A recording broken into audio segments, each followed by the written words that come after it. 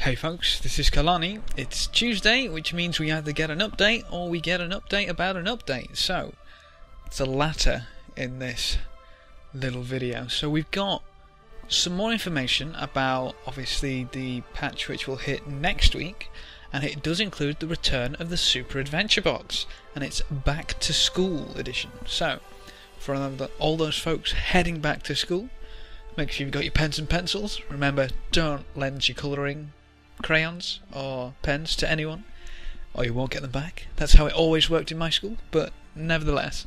So, prepare to get schooled. The Asuran genius Moto is back with his new and improved Super Adventure Box. This virtual reality simulator was designed to educate young Asura, but anyone can enroll. Face new challenges and new enemies in World 2, or put your skills to the ultimate test with the aptly named Tribulation Mode. So, continue your education in World 2. We get to see what happens after those rapids where we don't get interrupted by Moto. So, we've got a few extra things there. We can travel through the rapids, Pain Cliffs and Storm Top for a lethal final exam with the Storm Wizard. Sounds exciting! Need some study aids? Unlock all the items and upgrades to help you get ahead. So, sounds like we might get a few new items, which is really cool. Obviously that being items in the Super Adventure Box, not outside. Though hopefully we'll get a lot of those as well. And for advanced students, Tribulation Mode. To help teach resilient and non-linear thinking, Moto has created the ridiculously challenging Tribulation Mode for all zones in Worlds 1 and 2. Here, students will learn that life isn't easy, and neither is Tribulation Mode. So, with the screenshot there, that looks like to be a lot of spikes. Let's be honest.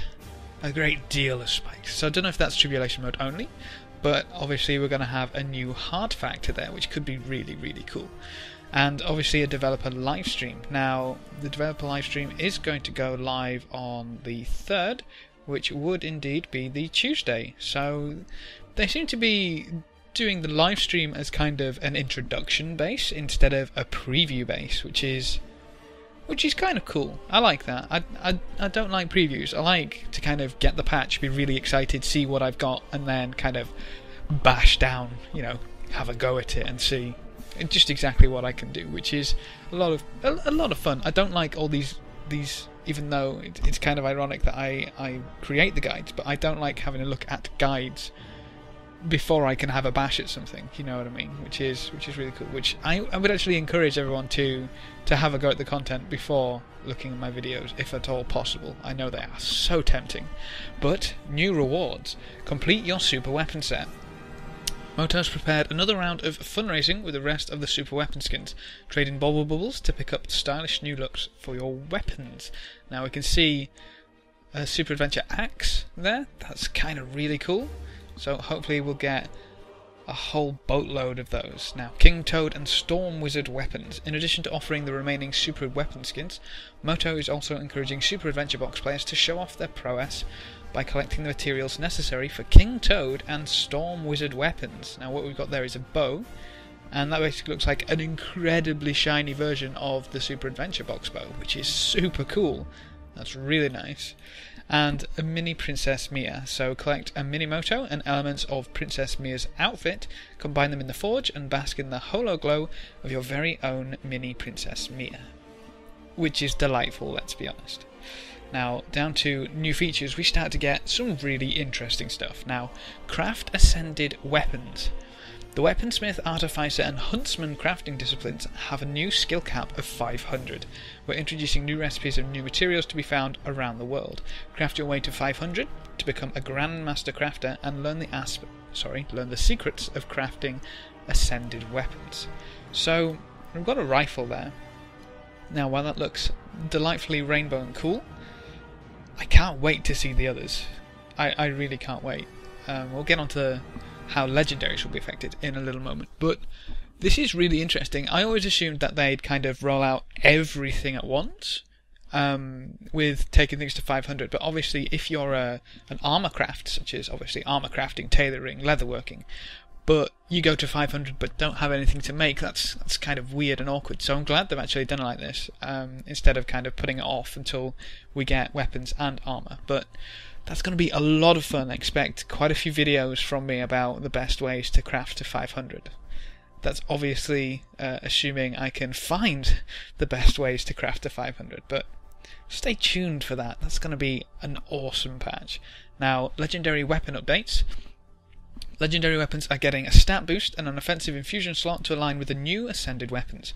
Legendaries are also receiving additional functionality. When out of combat, legendary weapon bearers will be able to choose between different stat combinations for your weapon. And to top it all off, many legendaries are getting some aesthetic upgrades. So, you can see Meteorologicus, I believe, if I said that right.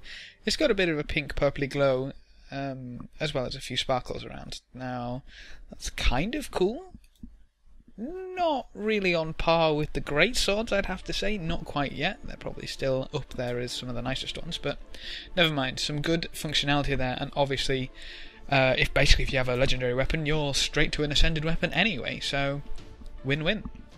Now, this is another interesting thing. I didn't think to see this early, but I guess we are getting towards the end of 2013, which is kind of scary in itself, but never mind. Account-wide Magic Find. We're removing Magic Find as an equipment stat. Instead, any Magic Find will now be an account-wide bonus that applies to all of your characters. You can boost your account's Magic Find using Essences of Luck, which can be earned by salvaging fine or masterwork items. So I don't know about you, but personally I'm probably going to end up stockpiling fine and masterwork items for now, up until the patch, obviously on the 3rd, and basically salvage them all at once to see kind of how many I can get. I also expect prices to potentially rise for those items, for the fine and masterwork items. It does only say fine and masterwork, so I do wonder, A, if there's going to be differences between levels of kind of, will a level 10 drop the exact same Essence of Luck as a level 80? If so, that's going to be a bit ridiculous, but never mind. The other thing is levels of these Essences of Luck. For example, will a level 10 give me plus 1%, whereas a level 80 would give me plus 2? Or, I don't know, I was just thinking about there, plus 5, but plus 5% Magic Find for a single Essence of Luck seems ridiculous, so I guess that's probably going to be a damn sight lower than that, but I can't wait to see where this will go, and if they will actually cap that Magic Find, because if they don't cap that Magic Find, you're going to end up with a ridiculous amount. Additional to that, will these Essences of Luck be sellable, or will they be account bound? Too many questions, but to answer the one you're asking, and I know you're asking right now, what happens to the Magic Find on my equipment? Now, I'm looking up at the top, and I think it's this tab. Yeah, here we go. Hey all, no worries, we got you covered. Weapons, armor, and trinkets with Magic Find will become account bound, lose their current stats, and will gain the ability to be double-clicked to select one of several stat options depending on the item. For example, if you have an Explorer's Pole Staff, you can now double-click it to change it to any other crafting stat. We will have a blog post about it with more extensive information as well. Keep an eye on the website. So that's obviously, keep an eye on the website. I'll probably get that update to you as soon as I can. So additional to that, we have another confirmation about Celestial gear. Celestial will stay as it is, minus the Magic Find bonus on it. Magic Find food will work as it is working now, and the utility infusion for Magic Find will still work. So there's that. Apart from that, we just got some very shiny screenshots to look at. Now, I believe in New Crichton this says, I am Shortcut Eagle. I will take you to a different part of the level, or something akin to that. I can't quite remember the translation, but so we've got another shortcut to find. We've always got the new legendary there, and the Ascended Rifle. A nice I've seen that animation way too many times clicking Scrolls of Knowledge, honestly. The Sab Axe. We've got Mini Mia. The nice bow. Now we've got what I assume is going to be a section of World 2 of the Super Adventure Box. We've got Tribulation Mode. And another screenshot of... oh. They're in a strange order, but the same thing we've looked at, let's be honest. We've seen through all of them, I believe, indeed. And obviously a very nice wallpaper for you to download and for me to use as a thumbnail background. excellent, excellent news. However, this does promise to be one of the largest updates we've had so far, except obviously for the champion loot change. But we're getting an addition to crafting. We're going up to 500 with Weaponsmith, Artificer and Huntsman. Cannot wait for that. That's going to be amazing. In case anyone wasn't fully aware, that also paves the way to create your precursors. ArenaNet did say in a previous update that precursors would be craftable at 500.